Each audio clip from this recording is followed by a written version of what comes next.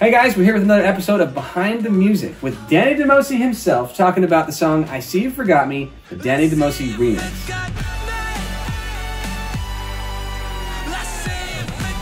Well, I knew I wanted to capture more of like an emotional journey, because most of the time in relationships aren't really like, there are a lot of highs and lows. I'm sure you can relate, but and that was kind of the idea that I tried to capture in the song. I wanted the transitions to feel rugged and jagged and uncomfortable, but also still have kind of that glory about them that comes with like the highs of a relationship and the lows of a relationship.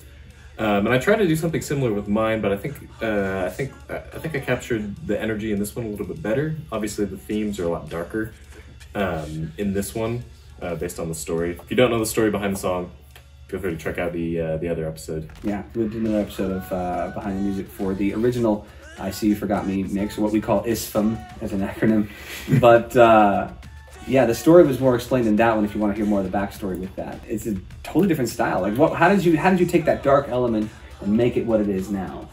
So I pulled a lot of inspiration from a lot of electronica artists, and that was kind of, when I first heard the original demo, that was kind of what I was hearing in my head was, you know, something big, electronica. Maybe not quite as dancey as a lot of modern artists are, but I wanted to have at least a degree of that danciness to keep the song, you know, moving and driving, whatever, but also capture a lot of that emotional, the emotional element which comes from the power from electronica. It was really more about finding the balance between super emotional and still danceable, listenable. And it's still not the most danceable song ever, but it is kind of an interesting balance for sure. You did a fantastic job in balancing those two elements together, because they're pretty extreme. To dance and then to cry is to combine those together. I think you did a fantastic job in making that happen. Definitely. And it has these ebbs and flows, like you were talking about, in the song itself. Not only with the dynamics of from the intro to the middle section, these dips as it goes, but in the intricacies of the instrumentation itself. Like, how many tracks are in this project? I think the final project was 140, 150. 150 tracks. Yeah. It was definitely a little bit overboard. Most of my projects I try to keep them below 100, but this was one of the few exceptions that, I don't know, maybe I just lost control. You got passionate about it, that's for sure. It's one of those songs that it packs a lot of content.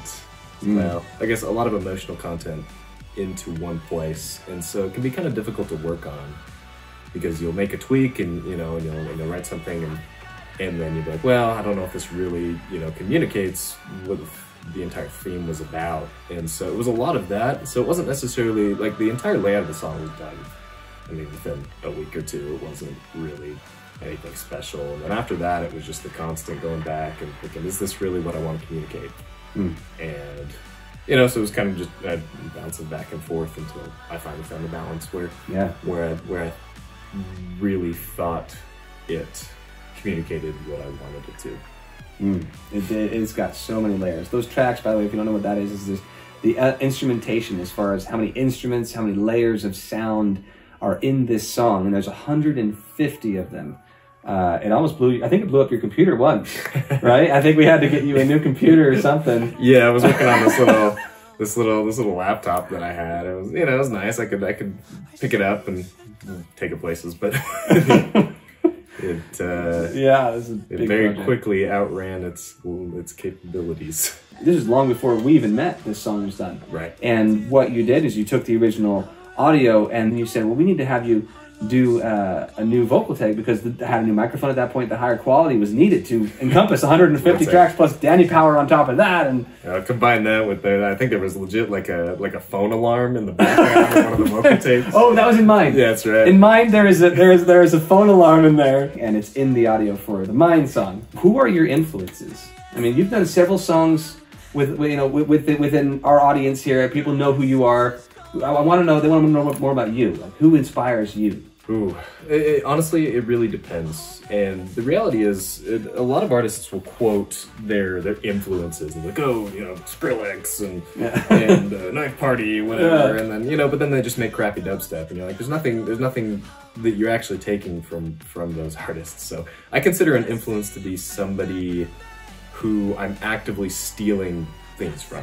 So whether that's a sound or whether that's certain melodic content or something along those lines. For this particular song, the major influence was a record by 𝓸𝓻 that kind of had that similar like powerhouse vibe. And so I would quote him as a direct influence on this particular track, but honestly, it really just depends on the track. I mean, I try and capture whatever the original artists put into the song, and then I connect that with some other song that I already know, and then I actively steal from that person. So it really just depends on the song. Yes, they're all different. I know I noticed when we've worked together, you use a different artist, a different genre, almost every single time. That's right. So there's never just one, but for this one was 𝓸𝓻. Right. He's a great guy. Great, he makes really good music. Yes, that's right.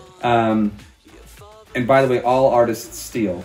That is a phrase that you actually taught me. Nothing is truly original, so taking an element, stealing, quote unquote, is just taking that element, that energy from the inspiration and implementing that in. So I think that's a really cool idea. All artists can do that.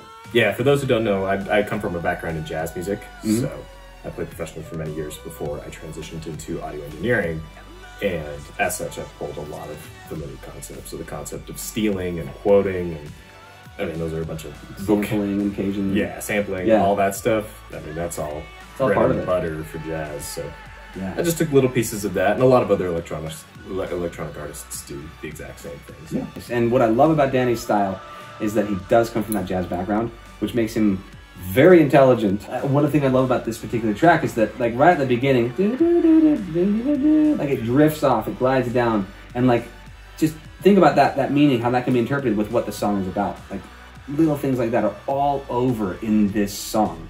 Listen really carefully. There are sounds that you've played in this song that people who are not looking for it won't hear it. There are a lot of hidden treasures. Can you tell us about any hidden treasures in this song? Well,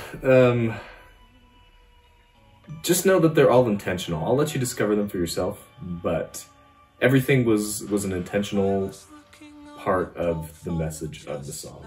So, I mean, a lot of them you will not hear unless, you're super high at 2 a.m. But they're there, and I hope you can find meaning in them, just like I was trying to communicate. Yeah, we hope that you find connection and meaning with this song, as we both did individually and collaboratively, and all the work that Danny put into this for a year, back and forth for a year, like, and the 150 layers of this, and the emotion with his personal connection to music and sound and what he's conveying as an artist, combined with my efforts in making what I did. That together, we hope, really creates something that you can relate to. I love you, man. He's a great guy. Check out his music, check out his art. He's phenomenal. Sky's the limit with Danny Demosi. So thank you again for joining us here with Behind the Music, featuring Danny Demosi and discussing the new song, I See You Forgot Me, the Danny Demosi remix, coming this Valentine's Day. Hey Danny, I'll tell you a joke. What do you call ninja dinosaurs? Ninja dinosaurs? What? You never saw us. Oh my gosh. So bad. You said Danny Demosi like 3 Yeah, times. dumb. It's so fun to say Danny Demosi.